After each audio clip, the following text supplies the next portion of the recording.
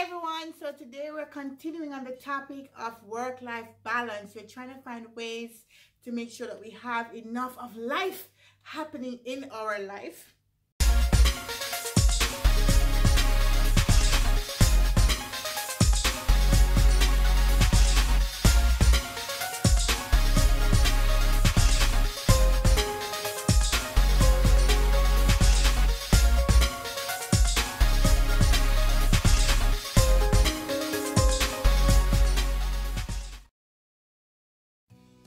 Yeah, so it's work and it's life. We want to get more of each and not have like a lot of work going on and like this amount of life, and you're like, oh my god, I feel like I don't have a life. Yeah, you don't want to have that. So I was doing some research before I did this video, and I found so many articles that was talking about it's not possible to have work-life balance. There is still some merit to trying to work towards work-life balance. It's just that you're not going to have equal amounts, right? You're not going to have an equal amount of life and an equal amount of work here. There is going to be a little bit of an imbalance because you spend most of your time at work anyway, but you just want to get more of life in there. You know what I mean? So you're not overburdened. And I talked in my previous video about getting to work earlier. I also talked about stop taking work home right here. And those are some of the things that we can do to kind of get more of our life back. Because when you get a full-time job or even a contract, or if you're an entrepreneur, once you're doing a job, you are dedicating majority of your life to this cause, and it can consume your days. So we really want to spend time enjoying some parts of our life. So let's talk about the vacation, right? First of all, you want to take your vacation. Listen to me. Listen to the words coming out of my mouth.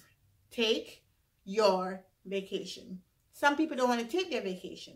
They just work and work and work and work and work and work and work and work because they feel like they're so important that the company not going to continue without them, or they're working on some really important project, or they feel like they're in the middle of a project and they can't leave it because they have to make sure it gets to the right place and all that stuff.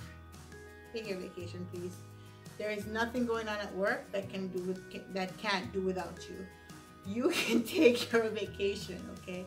So do that. And there's some people that will accumulate vacation and they don't take all of it for the year. They carry over some to the next year. Don't do that either. Take your vacation, because you never know what will happen next year. The company could be bought out.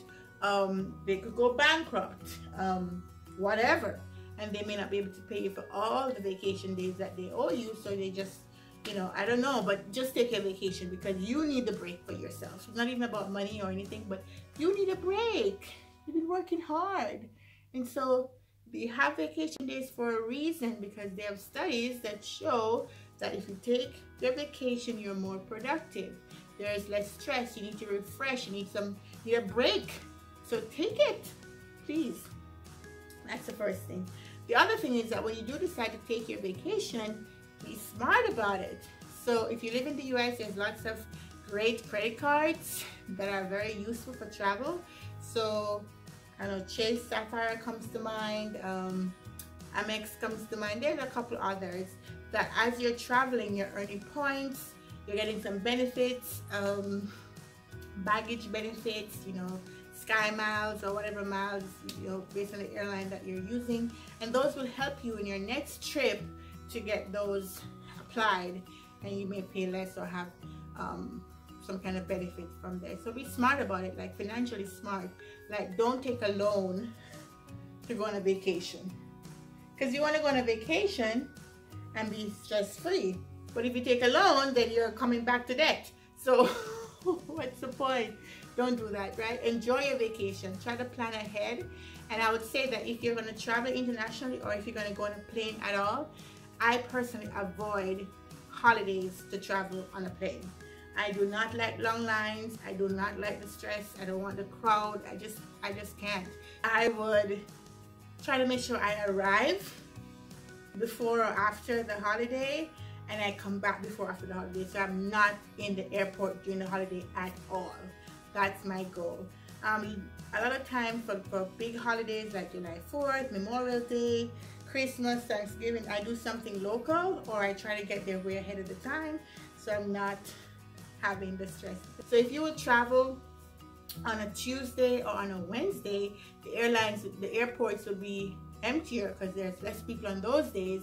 The tickets will be cheaper, and so it's just easier all around. You can get in, get out, you get your bags, and you spend less money and time. So those are the 2 days that I prefer to travel on a plane.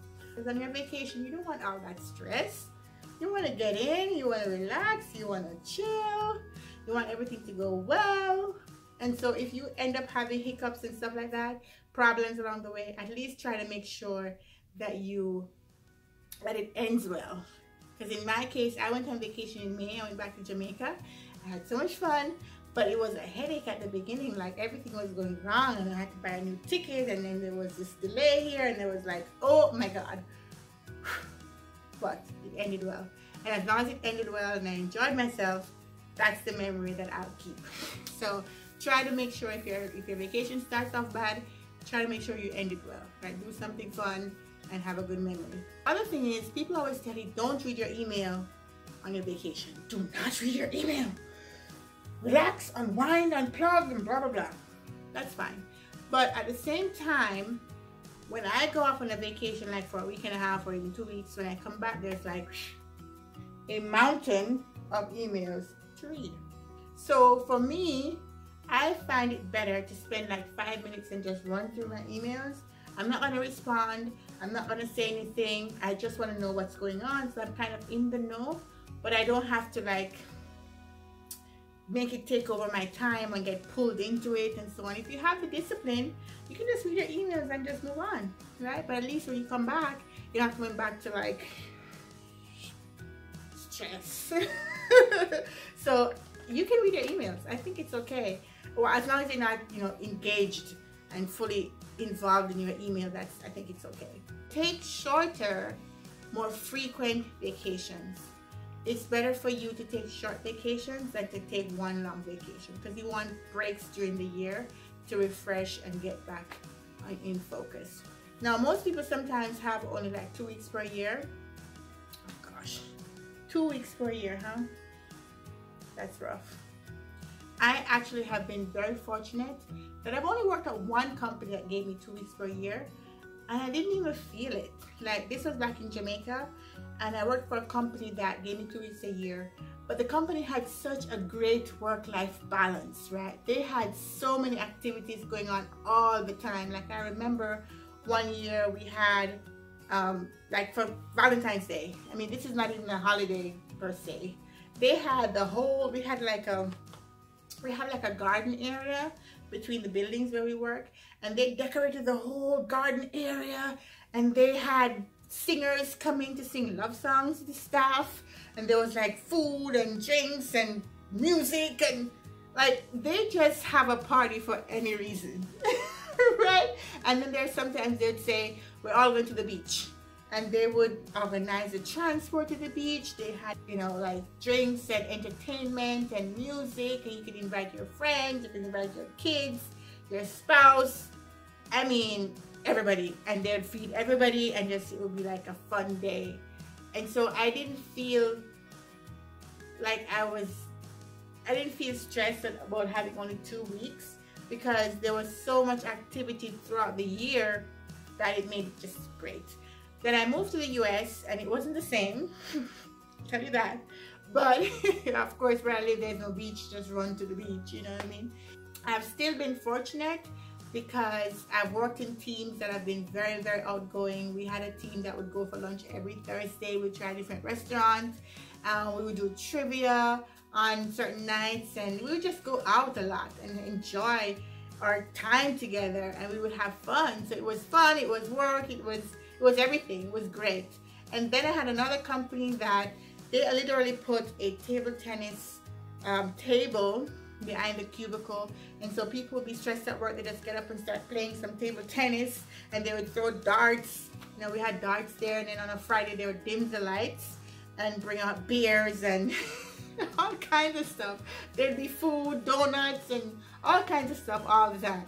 So companies can do a lot to encourage work-life balance so that they can have the best of each employee by giving them a break so they can refresh and bring their best selves to the job. So if you work at a company that only gives you like 2 weeks a year, you could suggest different things that you can do to kind of alleviate some of the stress that each person might feel just working all the time, like going for lunch together as a company. Like sometimes companies give you tickets to go watch a game or something, you know, stuff that will help the individual to not feel like they're just working all the time.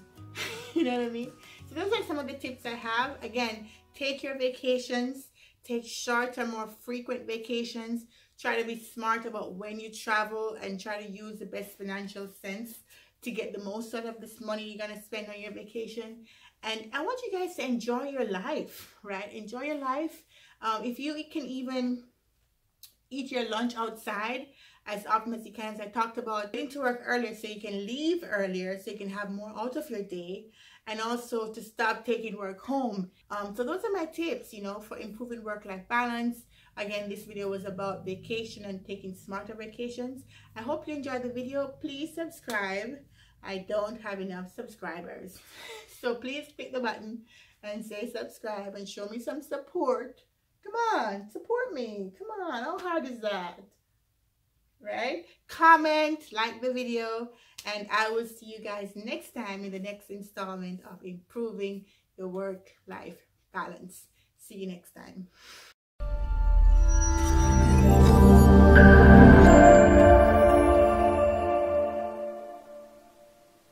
Mommy, can I talk on the camera? Yes, after I finish. Mommy, can you talk a little bit while you talk? Okay, come. What you gonna say? Actually, I just love my mommy, and she stay here every day. Okay. And I love my mommy. And I love you too. And I love her so much. I love you much too. And you're the super cool mommy. Am I the super cool mommy? Wow. I'm super cool. And we live together. Mm-hmm.